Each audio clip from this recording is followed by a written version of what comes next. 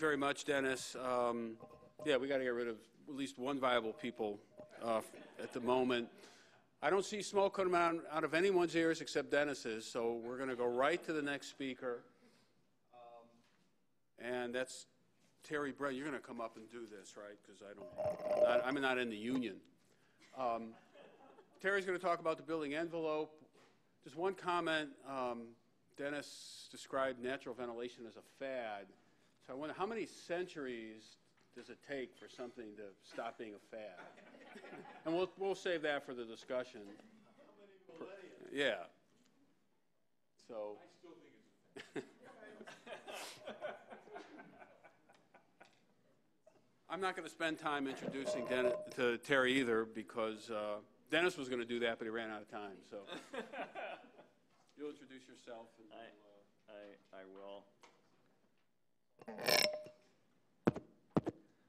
Hi, I'm Terry Brennan.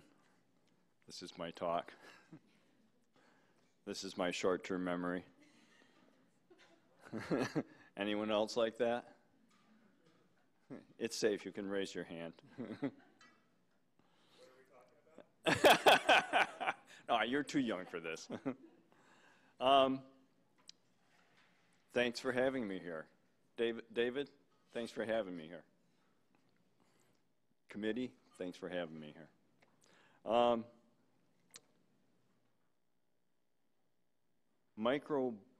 IOMs. Did you notice that IOM is part of the word? Coincidence? You decide. I think not. Just when you thought it was safe to go back in the water. Good enclosure, bad enclosure, and the accidentally invited. We make buildings with places in them that just say home to critters of all kinds. We might as well put out little signs that say bring the family. So, we'll give it a try. Ooh, all right. I thought I'd begin with these guys put together a handout, and I sent them stuff, and they put it in there. And these are the things they put in. They put in at least part of the EPA Moisture Control Guide for commercial institutional buildings. They put in section 1 on moisture dynamics and fundamentals. Also in there is moisture control for residential buildings, and by commercial and institutional and residential, and with that division, what I'm essentially saying is the residential stuff is wood-framed buildings, largely, and the commercial stuff is non-combustible materials. That's sort of the major difference between those two construction types. The systems are quite different in many ways. Unplanned airflows in moisture problems is an article that myself, Jim Cummings, and Joe Stieberich wrote for the ASHRAE Journal some amount of time ago that I can't remember, like 2007 or something. Does that sound right? And at the bottom, at the end of the handout, I have a paper that I wrote for an ACGIH, which is the American Conference of Governmental Industrial Hygienes, a fun group at a party. And it's called Moisture-Focused Mold Investigations, where I outlined that, the way to find mold is to go into a building, and if you already know where buildings get wet most of the time, go look in the wet places, and if you don't find mold there, probably not mold in the building, or not any problem mold anyway. So I thought it might be useful for you guys because it's kind of a list of where buildings get wet. Next. Yeah, there we go.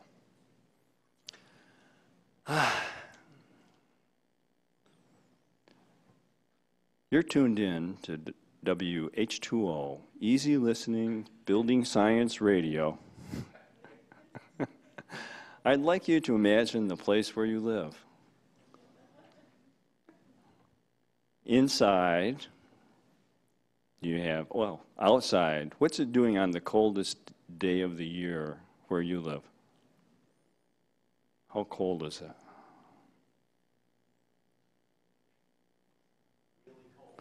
Well, you're from Colorado. It's really effing cold. And dry. Really, really dry. How about? About the same as this room. About the same as this room. Oh, you're from California. You know, Hal, California, that is not a climate that builds character. You know that, right? We have an air conditioner built at the Pacific Ocean. Yeah, I know. And it dehumidifies, too. How cold? What do you think, where you live, the coldest day? 10 degrees. 0. Oh, God. I'm from near Syracuse. I'm almost a Canadian, eh? So minus 20, minus 30, that kind of thing. How about, now I want you to imagine the warmest day of the year. How hot is it? Really hot, 95.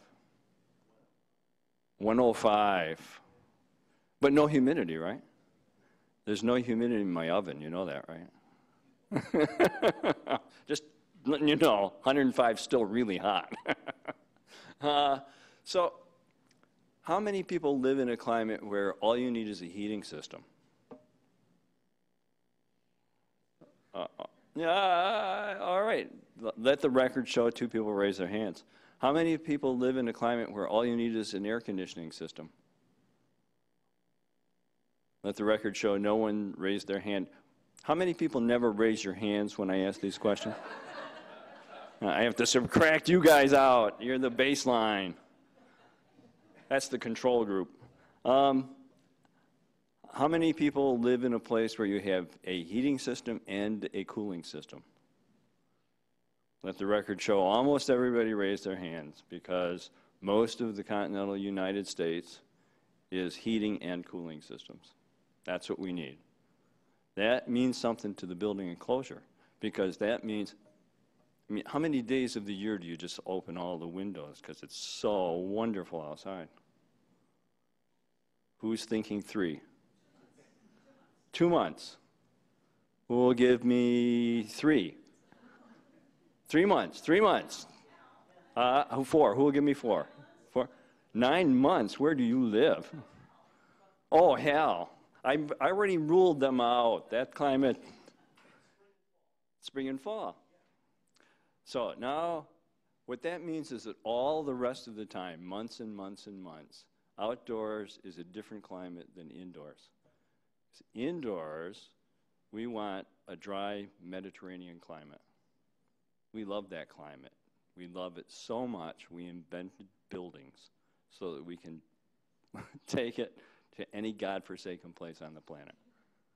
That's why we have buildings, to transport a dry Mediterranean climate everywhere.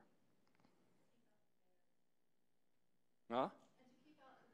And well, and pest and neighbors and, you know, the secret police. So, this is an outdoor air, or this is an outdoor wall. This separates us from outdoors. Outdoors, it's Washington, D.C. in June. It's hot and it's humid. Indoors, how many people are uncomfortably cool right now? Oh. How many people are uncomfortably warm right now? No one. How many people are just right? All right. So, inside here, it's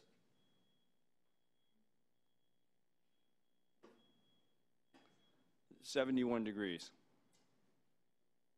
So for a bunch of people to feel uncomfortably cool, that's about right for sedentary adults, right? And Who could guess at the relative humidity? I got 60. I got 60. Well, give me 65. Well, give me 65. How about 50? Who says? 45. 50. Anyone go for 25? 49. That's pretty good. We're pretty good at guessing when it's less than 25. We know it's dry because our lips dry out. We're pretty good at guessing when it's over 70 because it starts to feel like it's hard to breathe. We're starting to sweat. But in the middle, we're usually pretty bad guessers at relative humidity. We don't have the sensors for it. So, in here, dry Mediterranean climate. Out there, nasty, humid, DC. How thick is the wall? In that distance, we have a climatic transition zone.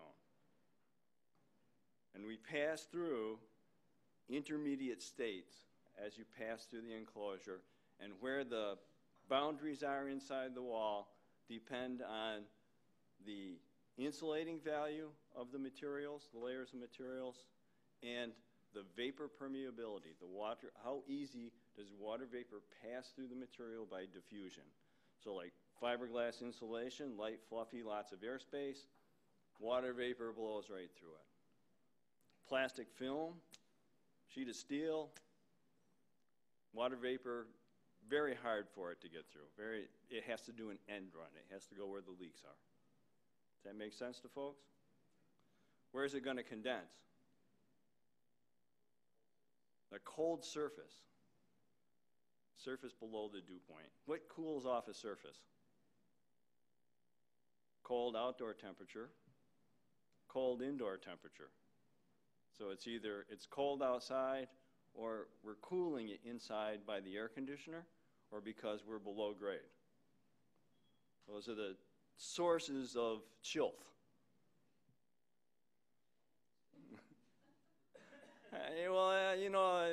There's no such thing as chilth, but it's an imaginary concept like water activity. It's a useful concept, but I can't measure it. No one can measure it. I measure headspace relative humidity at a surface. Jeff will tell you about that, right, Jeff? All right, so a few words about the occupants of buildings. Anyone ever read Florence Hollis's classic book on social casework? No, seriously, life is short. Get a move on. You gotta. Florence said, "Start where the client's at." It turns out that these wise words apply to more fields than social casework. This is my sister-in-law. She's allergic to cats. That's her cat. I wouldn't want to change that about her. Really, would you want to change that? I've heard this attributed to Sigmund Freud and also to his student, the mythology guy, Carl Jung. Intellect is a fly speck on the sea of emotion. Based just on my own life, I believe that they were a bit over-optimistic on behalf of intellect. I lay a veneer of logic over my emotional decisions. That's what I do. Would you want to change that about us? The woman who became my life, the first time I saw her, I thought, she looks like trouble. Let me at her. Who'd want to change that? Come on. Occupants. I call this post-construction engineering.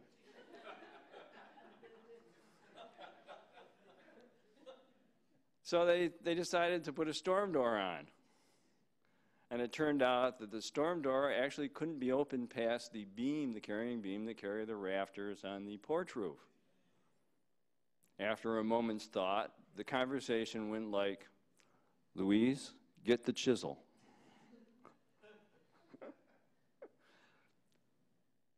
occupants are very resourceful and crazy as loons. You know, you could actually call facilities if you have a problem like this, and they might actually fix it. Dennis, what do you think? I know, it works every time. You see on the wall a thermostat. It's not a thermostat with bright, cheery numbers and a little dial that you can set. It's a sensor that's connected to a digital control system which has absolutely no empathy for whether you're warm or cold. So the folks occupying this office thought, we don't get enough air conditioning down here as opposed to this room. And so what we're going to do is we're going to buy a swag light, permanently install it so that when we need more air conditioning, we can turn the light on and swing it over to heat up the thermostat, man. What do you think? Brennan's law of occupant behavior. There's no system that we can design that's so thoroughly thought through or well implemented that a determined or simply unlucky occupant can't overcome it. So outside we have weather, the first chaotic system studied, and inside we have occupants who are insane. If we could keep people out of buildings, we could make them work. May I quote you on that? Yes, ma'am. And anyone in facilities knows that's the truth, and every design, architectural engineer knows that's the truth. If it weren't for the people, we could make these things work. I took this photograph in a custodial closet on the top floor of Troy City Hall, which thank God was torn down. And all the materials in the building heaved a sigh of relief that they were no longer embarrassed at being part of the Troy City Hall. The reason, of course, I'm in it is because it's a failed building enclosure. In many ways, it failed on the drawing board.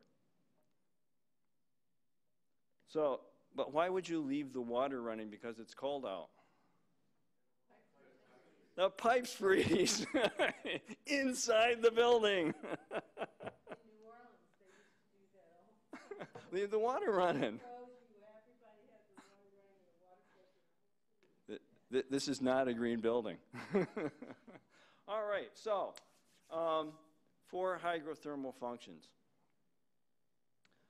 And by hygrothermal function, I mean that we have to keep the rain out of buildings, and we do that with an umbrella, the cladding and the roofing system that sheds the rain. And inside, underneath our umbrella, we're wearing a raincoat. And that's the building paper or the drainage plane or the water-resistant barrier.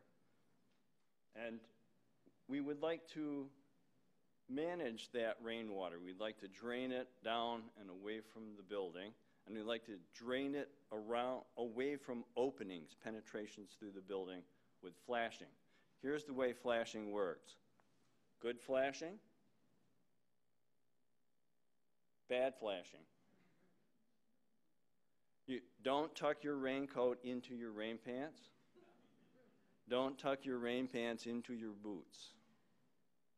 You now know more about flashing than the bulk of the design community. So, we have to manage the flow of heat because you want to keep the surfaces warm enough to avoid condensation. That's what we do with insulation. So we have a layer of insulation, we have a raincoat, and the raincoat may be breathable, it may be Gore-Tex, or it may be rubber. And we're not going to talk about that anymore today, if that's okay. Condensation. We'd like to avoid condensation by managing the temperature of the surfaces that are vapor impermeable so that they're always above the dew point, regardless of whether it's in heating mode or cooling mode, because the cold place swaps with the warm, humid place when you switch from heating to cooling mode.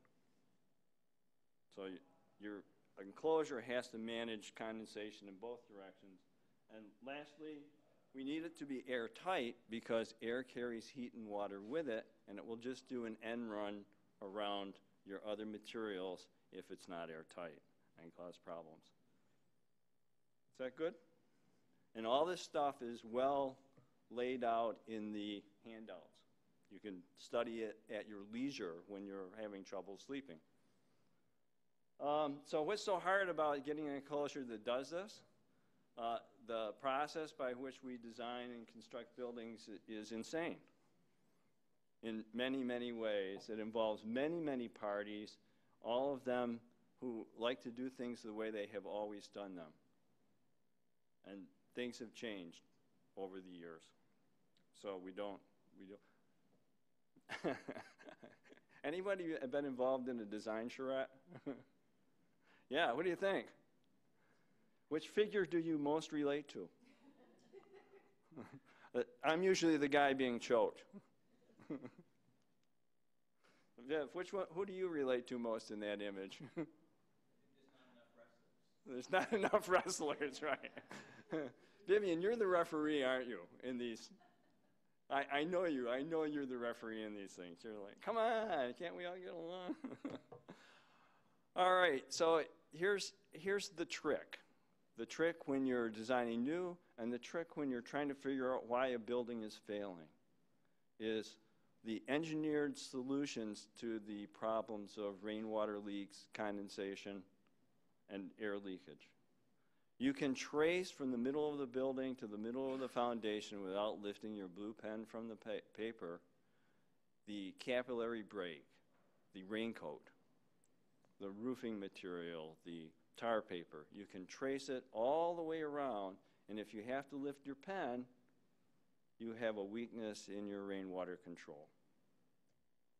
You can do the same thing with the insulation layer. You can do the same thing with the air barrier. Sometimes one material is the air barrier and the drainage plane. Sometimes one material is the insulation, the air barrier, and the drainage plane. This is a building that I worked on with Chris Benedict and Henry Gifford in Manhattan. It's low-income housing. It was built for the same cost per square foot as the crap. And you will see that it has a brick veneer, an air gap that allows water to drain down the backside of the brick. Any water that seeps through the brick can drain down and out of the building. It's a big enough air gap so that there's airflow ventilating that space. We have 4 inches of high-density mineral wool insulation. We have structural concrete block walls holding up the floors and the roof. And this is we did this in 2002. This is a Portland cement-based damp proofing that is vapor permeable, allows water vapor to pass through, but it is liquid water impermeable. It doesn't allow liquid water to wick through it. And it has a latex binder in it, an acrylic binder to give it a little bit of flexibility. So that makes an air barrier and a drainage plane, and you can see we're wrapping a peel and stick membrane into the window openings, and the windows fasten through the jambs into the CMU. And the only sealant in the system is the air seal on the inside. Rainwater is shed by shingling materials. It's not shed by sealant, so no one will have to climb the 7-story building to replace sealant at any time over the life of the building.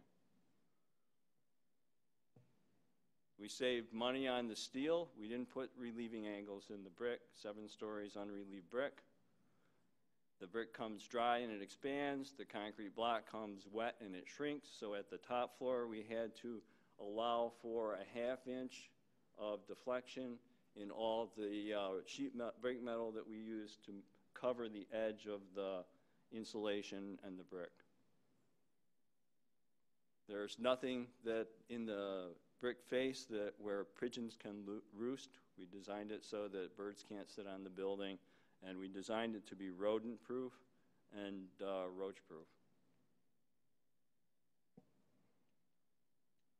All right. How am I doing on time, Andy? I'm not too bad. 5 minutes. 5 minutes. Okay, that's good. You make it so that there's no hole bigger than about 1/8 of an inch by 1/8 of an inch. So you have to designate the layers that are going to do that. And if you want it to be durable and you have rodents in the neighborhood, then you have to have a rodent-proof layer. And that's a whole different talk, Leanne, and I would be delighted to talk to you about rats, bats, and roaches, or Jack Daniels at any time.